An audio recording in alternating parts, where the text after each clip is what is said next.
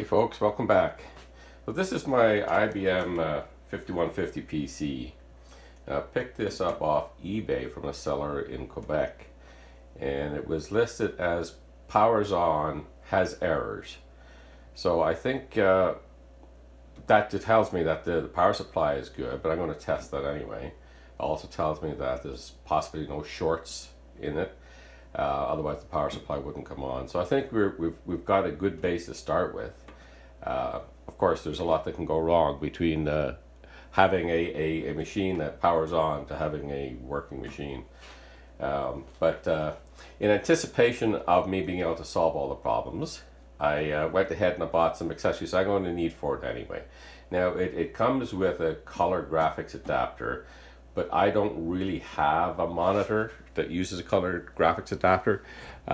This is the best that I have, is this little TV over here, and so the best I can get with that is 40 columns, and the colors are not going to be great, and it's just, yeah. So one of the accessories I did get for it is this VGA card, and I know that this VGA card works with the standard IBM 5150. I know it could be put in an AT bus, but it'll also work in the XT bus or the PC bus. I also got this keyboard adapter. These old style keyboards with the DIN 5 connector on them are, they're rare and people want a lot of money for them. But this is fine. It takes a regular PS2 keyboard, converts it to this, and I can then use a regular PS2 keyboard, which are much easier to come by. USB would be even better, but this is what I was able to get. I also got this micro RAM card to fill out that. This is a 256K machine, so I could fill it in between 256K and 640K with this. And I also got this XTIDE. This is the CF Lite version. It uses compact flash, and it's a small little board that actually emulates the disk drive for me. And I got a Gotek floppy drive. Now these come in various different styles. This one here is particularly adapted for use with PCs. I'll leave a link down in the description as to where I got all of these things. Most of them got off eBay, but this one's already modified, it's ready to go, hopefully. I got a little USB key that looked like a key to go with it, some hardware here, and then some other little pieces here. So here's a 5 1/4 inch bay mount for the Gotek. I'll be taking out one of these drives here, probably this one, put the Gotek in there, and whichever one of these drives works best, I'll put that in this location here. A blank plate. I don't think this is going to be a perfect fit. This is just a random thing that I had lying around, but I should be able to make it do something. Of course, a power adapter for the Gotek, and then a cable adapter that will adapt from the pin type cable connector of a 3 1/2 inch to the card edge type connector of a 5 1/4 inch. And that's it. So the first step though is to try and get the thing going. So I'm just going to be using the CGA card along with this monitor for that process. The very first step, of course, is to get the case off it, unplug the power supply, and they're going to use these big resistors here. I think they're 150 watt. I'm going to be using these to load the power supply to make sure it comes up. If the power supply comes up, I'm going to measure the voltages on it, and then I'm going to go and make sure there's no shorts. I don't think there are any shorts, because if it powered up there are no shorts, but I'll just quickly check the 5 volt and 12 volt rails to see if I see any shorts there. And if all that is okay, then I'll actually try to power the machine up and see what these errors are. So let me set up for that, and we'll be right back. Okay, so here we've got all the power is disconnected. We've got it off both the drives, we've got it off the motherboard, and what I'm going to do is I'm going to plug in some resistors. I'll show you those in a second. But I'm going to plug those into here to load down the 5 volts and the 12 volts, so you should get this power supply going if it's going to go. Then I'm going to check the voltages. I'm going to check the red as 5 volts, plus 5 volts, the white, which is supposed to be minus 5 volts. Then I'm going to check the gray, The gray is supposed to be minus 12 volts. And then of course the yellow is plus 12 volts. This orange one here, that can sometimes have a voltage on it, sometimes not. It's not important, but it just tells the motherboard that the 5 volts is okay. So we can check that too. More than likely it'll have 5 volts on it. And if not, it doesn't matter. Okay, so here's the big hefty resistor, the 5 ohm resistor that we're going to, or 2 ohm resistor that we're going to check the 5 volts with. And here I have in series 2 10 ohm resistors for a total of 20 ohms, which are going to be plugged into the 12 volts. And that'll load down the supply enough to get it working, because these power supplies, these older switching power supplies, don't like to start up without a load on them. They use the load to sense the current. And here's what we're going to do, is plug this right into one of the floppy disk connectors. So we'll do that now.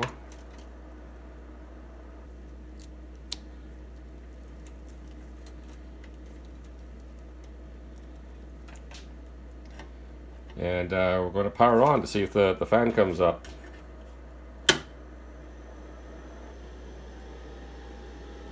Success! I don't know if you can hear it, but if you look over here, you can see the fan is spinning. I'll turn it off. So the power supply came up, which is good. Now I'm going to switch the view to show you the multimeter as I test those wires that we saw before. Let me set up for that. We'll be right back.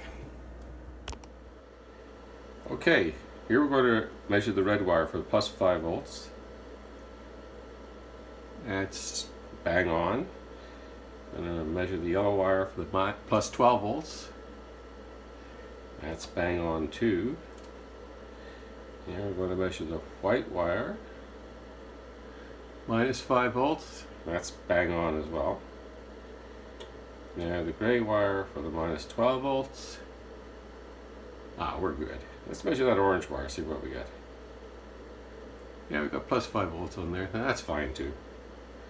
Alright, next thing to do is to set up to measure shorts on the main circuit board. Just give me a second and we'll set everything up to do that. Okay, so I'm just going to measure the plus 12 volt rail and the plus 5 volt rail. I think we'll just go from there. I don't think I have to measure the other two. I might, but let's go ahead and measure the plus 5 volt rail. Okay, we're on almost ready to go. By 33, that's exactly what should be expected, so that's great. Plus 12 volt rail. So we'll go up a notch there. So 781 ohms, 784. Just some capacitors charging. That's perfectly fine as well. Let's see if we can even get down into measure the other ones. So this here would be the minus 12 volt rail. That's fine too. And then the minus 5 volt rail. Oh, perfect. So we got no shorts. We have good voltage from the power supply. So I think now the thing to do is just set it all up again and power it up and see what happens. So let me set up for that and we'll come back. Okay, well, let's boot this thing up. There goes nothing. Well, that's a good sign. That means the BIOS was able to detect and enable the color graphics adapter. Okay, we have a memory error, 201, and it's 100A. 201 is memory error. 100A is tells you where the memory error is. So that would be bank 1 and bits 0 the high order and A in the low order. A would be at least 2 chips. Let's take a closer look at that. Here we have a detailed look at the memory on this motherboard. You can see that this is a 2nd generation motherboard. It's a 64K to 256K. This is here, this bank 0 here is the 64K that comes as a minimum soldered into the board. They provide sockets for banks 1, 2, and 3, and in my case they're all fully populated. Now here is the parity bit, and we'll talk a little bit more about that in a second. And these are the data bits over here. This chip here is the least significant bit, this is the most significant bit. And the error that we got, 100A, and what that means is that the error is in bank 1. And the 0 means that none of these chips here had a problem, but 2 of the chips over here had a problem. Hexadecimal A is 1010 in binary. So we go 1010. So this chip here and this chip here, we're being told, are bad. So we're going to get those out and replace them, and we'll see if we clear up the errors. Hopefully that'll be all we have to do, because as I said, I only got 5 memory chips to put in this thing, 5 new memory chips that I know are good. So I don't want too many of them to go bad, otherwise we're stuck in the water here. But anyway, let's pull those 2 chips out, and we're going to replace them. And I have exactly the same Samsung memory as well, so that's good. It'll be all nicely matched. I have a memory removal tool here, so we'll pull that chip, and we'll pull this chip, and put them aside because I don't want to get them mixed up. And we'll put these ones back, the new ones back into place. So let me form the lead on this one. This one's a brand new item. So, okay, that should fit in.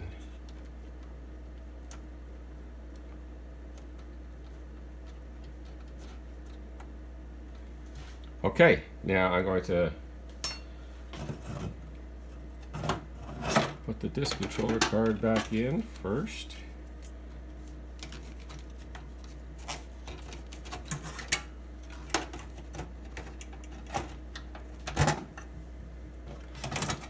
Then the color graphics adapter.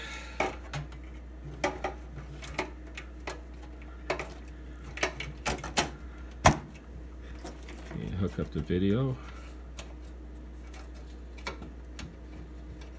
And we'll fire it up. Let's see if we have any improvement. Okay, cards initialized.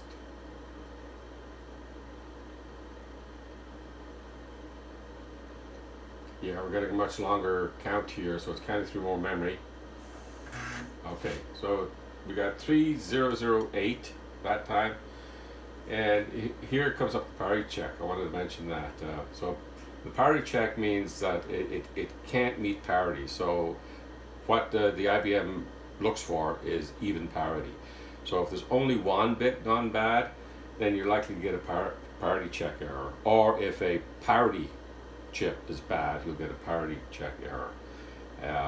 If you have 2 chips that are bad, like we had in the previous case, it still might end up like if both the chips are either stuck low or both of them are stuck high, you still get an even parity. So you won't get the parity check error, which we didn't get the last time. But in this case, we did get the parity check error, so that is encouraging in that it's telling us that we have only 1 chip. And we can see from the code that jumped up here was 3008. So 8 is 1000 in binary. So that is actually, that's one of the same chips that went the last time. That's the 4th one over in the row. So let's turn it off and quickly pull that out. So it's in bank 3, 4th one over. And replace that. We've now used up 60% of my supply of chips. think we're good because it only showed a single chip bad in here. All right, one more time. Keep your fingers crossed.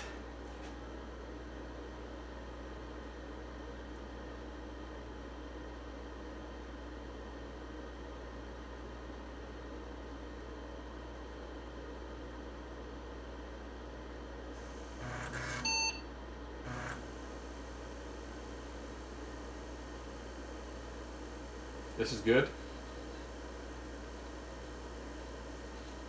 There we go. Okay, so it's dropped down into cassette basic.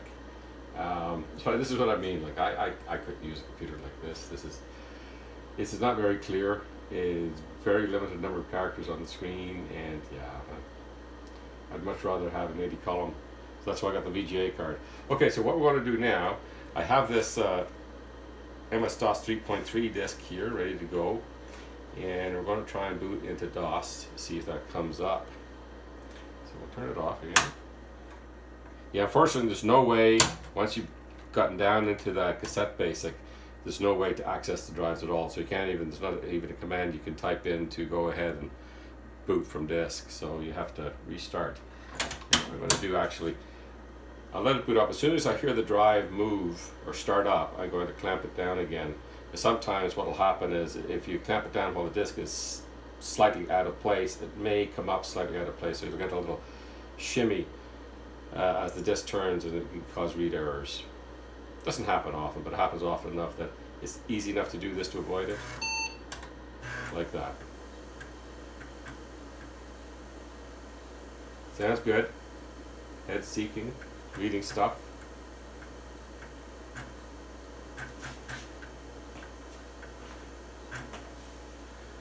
Here we are, MS-DOS. Down MS-DOS version 3.3, nice.